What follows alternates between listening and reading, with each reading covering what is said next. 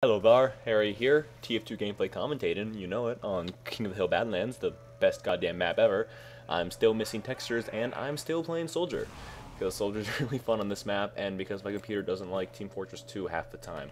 They have a complicated relationship, you know, sometimes they're together and everything's working fine, sometimes there's just little discrepancies between them, and sometimes it's just full-blown. They're angry at each other, and there are angry error signs all over the place, and there's angry lag, and it's just filled with conflict and badness, and flaming scouts that I can't hit with a shotgun, you know, and it's, you know, the huge.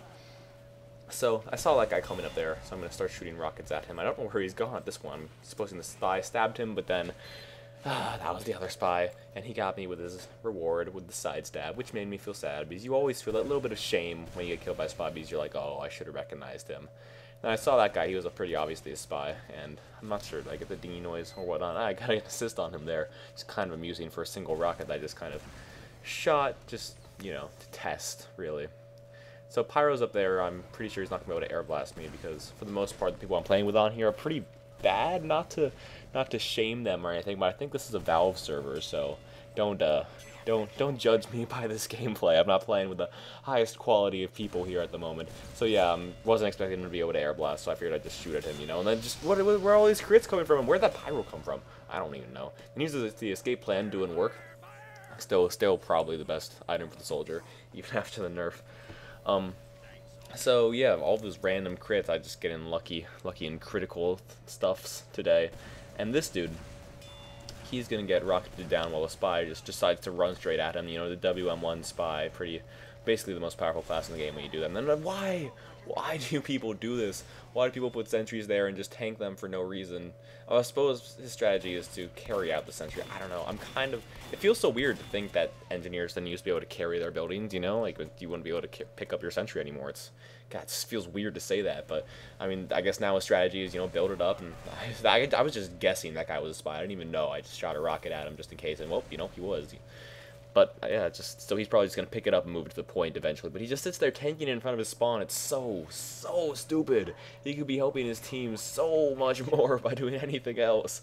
So I saw someone used to be on the point, so I'm a little bit wary of my surroundings. And yep, there he is bringing his stupid sentry over here, and nope, you're just going to get blown up, and all that work was for nothing.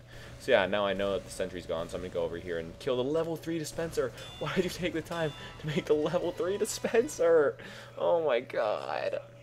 But yeah, kill the medic, because you always want to kill the medics. He was a quick fix medic, so, you know, probably not the highest priority in the world, but still more priority than that apparently oblivious soldier with his shotgun out, just running around here. So now people are all clumped up, which is great for when you have little area effect weapons like the stocket launcher. So I'm going to run back and grab myself some health, because there's a medic and a pyro, and they could probably just chase me down and murder me pretty fast. Oh god, that guy's a spy. Getting our medic, that was bad.